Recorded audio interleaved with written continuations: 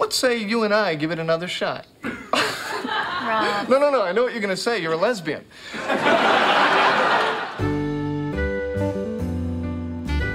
There was also that special magic that the actual friends had.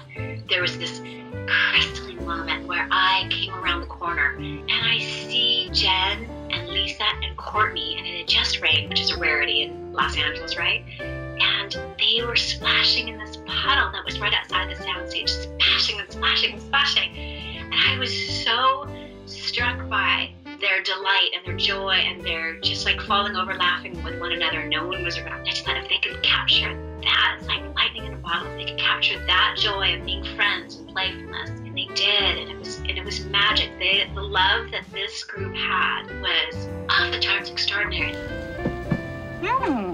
What's that curry taste? Curry.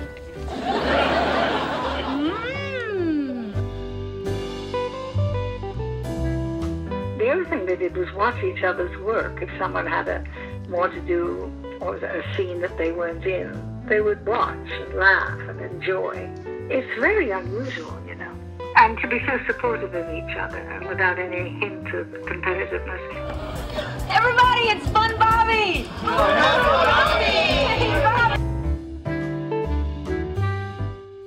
That's what's cool about being an actor, is like your work will be here when you're gone.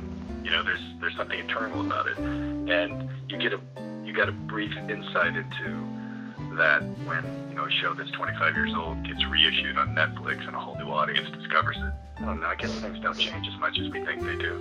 I mean, what's important to us is friendship and family, which is essentially what Friends is about, and community and laughing and kind of silly situations. Like, there's something timeless about that. I think maybe some of that translates now into why it's popular again, is because, man, I don't know how it is over in London, but America is breaking apart. So for us to be able to have a break where we can see people loving and having fun and laughing, you know, silliness, you know, we need that.